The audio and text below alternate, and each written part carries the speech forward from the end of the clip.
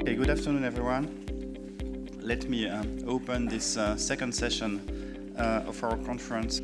The session is on challenges and policies to attain sustainable convergence, building on the insights we got in the first session. So we're here to take it further, to discuss what are the policy steps to be taken to improve, to change, to overcome convergence fatigue, as it may be called. Now let's look ahead a little bit. In Central Eastern and Southeastern Europe, outside Turkey, the working age population is projected to fall quite appreciably, so this will make for a significant headwind to growth prospects over the medium term.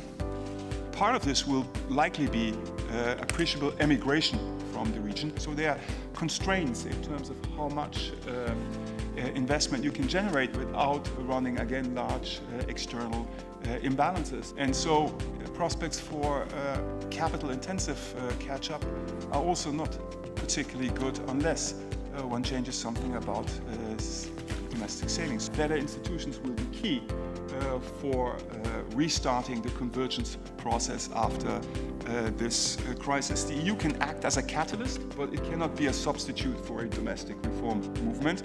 What measures can we take to nudge the process forward? First, strengthening transparency and accountability. Number two, investing in state capacity. We need to consider very, very carefully the distributional fallout of the economic policies that we recommend. Where the distance from the frontier has enormous implication on what sort of reforms are critical for the country to further progress. Countries in the region, many of them, reached close enough to the frontier where a new regime has to kick in, which is basically moving from imitation to innovation. There should be broad motivating goals that people want, rendering them willing to support reforms that are perceived as useful or necessary to achieve these goals. The Euro area membership offers high rewards to reforming countries, but it may also deliver stronger punishments for countries that have not done their reform homework. Reforming relative to your past may not be enough if the world moves faster. Convergence is not God-given. Convergence comes in the context of the economic area that you are integrated. The current account correction in the region comes from a big drop in the investment side, incredibly strong dependency in the region for the EU-funded public investments.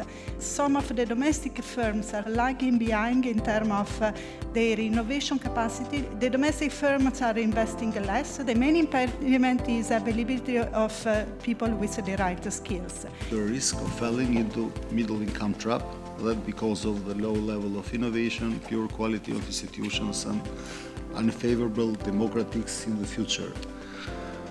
It is very imperative to prepare our economies for a gradual transition from efficiency gains-driven systems into innovation-driven ones. Convergence is not here to be taken for granted. There has not been really a convergence in terms of the quality of institutions, nor in terms of the human capital. And there are two dimensions of structural reforms. One is moving closer to the efficiency frontier, and the other one, potential growth rate, which is basically expanding the efficiency frontier.